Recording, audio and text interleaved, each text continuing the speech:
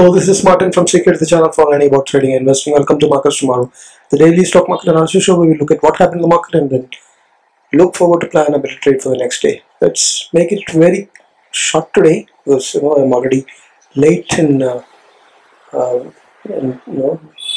before I could proceed with this. So let's get into the action. So tomorrow is August 5th, Friday, 2022. Let's look at the price patterns, right? This is what happened in the market, right? It is a bull trap, right? It is a bull trap. V-shaped move is what happened intraday. Look at this. Sudden crash at 11 p.m. 250 points down, and then it recovered. That's exactly what happened today. Bank Nifty also bull trap day. Intraday, sudden nearly 1,000 points of drop, and then half recovery of that, right? So that's it. But finally, Nifty has ended up closing flat, while Bank Nifty has ended up closing more than 0.5% in red. But both have formed a bull trap hammer. Bull trap is when the price moves above the previous candle high and then closes below the previous candle's close. Right? That's exactly what happened in both the indices. So hammer on the top of a rally could indicate reverse of the trend, right?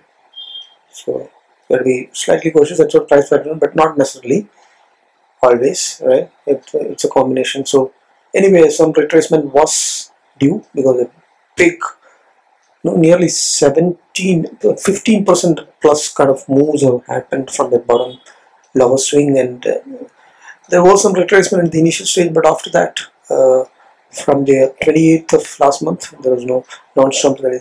So some kind of retracement was expected, and that's exactly what happened. But it was so sudden that, and it happened in expiry day, and because of tomorrow's RBI policy, a lot of sell-off, profit booking, all of this combined to the cost problem, right? So that's exactly what I said, right? So support resistance is 17,500 and 17,800 here to make a note. 38,000 and 38,760 is the resistance zone, right? Previous swing high is what 38,760 is.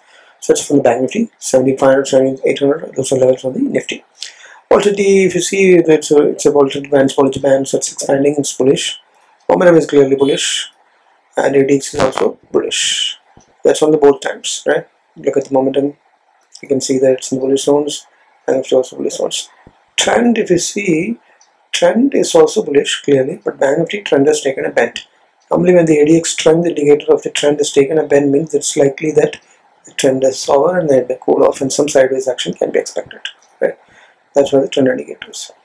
Now, IndiaVix had spiked up, so it is shot up about 20 today, but cool off later to settle at 90.25. It's very close to 20, so I have to be very cautious. Futures open interest showing that this is long unwinding that happened in Bank Nifty, and short build-up is what happened today, right? It's a big big crash day, very highly volatile day is what today, expiry day, August 4th. Options or II, the levels may not be applicable because it's tomorrow's Friday, the first trading day of the weekly option. So, but just make a note of that the highest put rating is what is dominating. 17,000 and 18,000 is the range, or the highest put and call ratings there. 36,000 and 38,500 is where the Bank Nifty levels are there for open interest options. Put call ratio is 0.99 and 0.71, slightly bearish on Bank Nifty, but very close to bullishness maintained by Nifty. If you look at the sectors, all the sectors have bullish momentum except the realty sector. Realty is slipped to the sideways. Now, if you look at the heavyweights, index heavyweights, Reliance and Kodak has gone to the sideways in the momentum perspective. HDFC Bank, ICICI Bank, Infi, TCS, all are still maintaining the short-term bullishness on the momentum perspective. Institutional data sell-off, what has happened today? Let's quickly see whether data has come in. So data has not come in today. Definitely there must have been some serious buying that might have happened, otherwise which market would not end up flat after such big 250 point drop down. Definitely some FI buying might have happened, but we'll have to see that later. Crude is falling, dollar is rising. We'll have to see all these figures tomorrow, and it's falling is good. Dollar index is actually falling, but USD INR is not falling, right?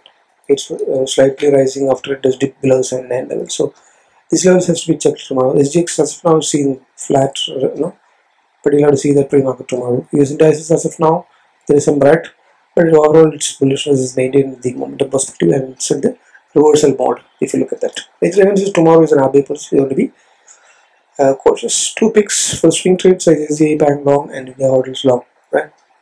Reasons are clearly bullish momentum and trend.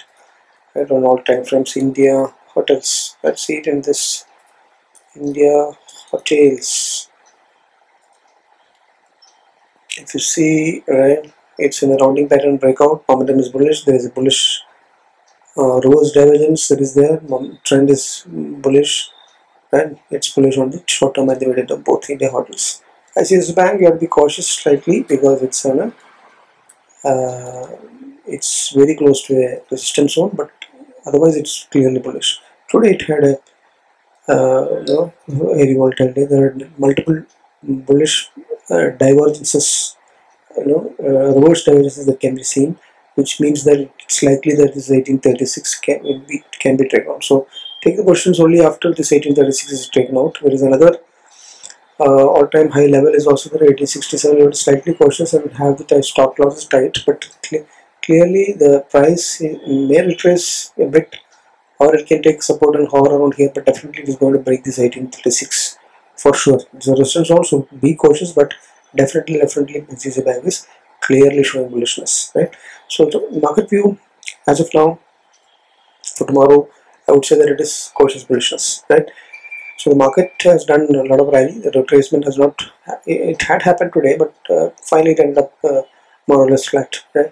So some retracement could go to the 17,000, 950 kind of levels. It can retrace back and then it can consolidate for some period of time. That's what it has happened before also. So that can be expected. And tomorrow is the policy outcome. So no patterns, nothing will work.